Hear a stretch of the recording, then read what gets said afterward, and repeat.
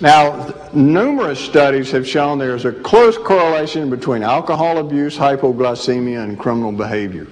If you look at the most violent felons in prison, most of them are hypoglycemic, most of them are alcohol abusers. And we know that those violent felons, when they drink alcohol, their blood sugar falls tremendously. They're getting a hyper-reactive effect from the alcohol. And I remember a young man in my practice one time came in and he had lost all the vision in half of his visual field. He couldn't see anything on one side. And what happened is he was drinking, his blood sugar fell, it fell so low he went into a coma, and he had a stroke on one side of his brain in the visual portion of his brain. And that happens. And young people don't know that can happen, but it's not that uncommon. You can have seizures and you can die during these spells.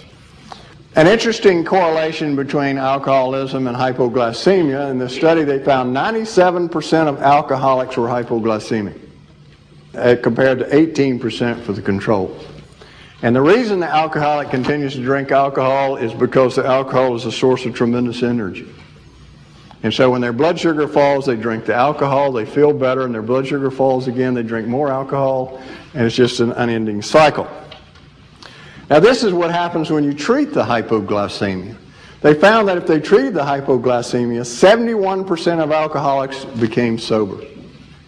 Alcoholics Anonymous' best rate is only 25%. So correcting one condition corrected another condition. And if you look at the FBI statistics, most of the violent crimes in the United States are connected to alcohol. Most of your auto accidents are connected to alcohol. Most of your road rage are connected to alcohol, because it's producing the same effect that the sugar's producing.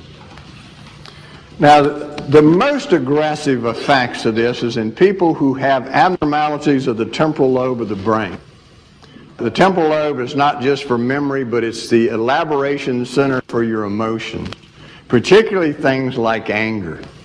Connects to the amygdala, a nucleus in the brain that has to do with anger. And we find that if people with temporal lobe dysfunction become hypoglycemic, they become enraged. These are the people who have road rage. These are the people who, in a moment of anger, stomp somebody to death, or picks up a knife and stabs somebody to death, just out of the blue. For things that are so minor, most of us will just shrug it off, but they don't. Because it triggers their temporal lobe, their anger centers in their temporal lobe, and they lose all control. We call it the discontrolled syndrome.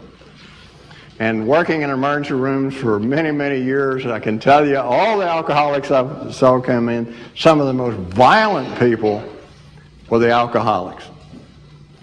And it would take everybody in the emergency room to hold them down. They had tremendous strength, and they were like enraged animals. And that's why you see these things, a road rage, that when you hear about it, you think, how could someone do that?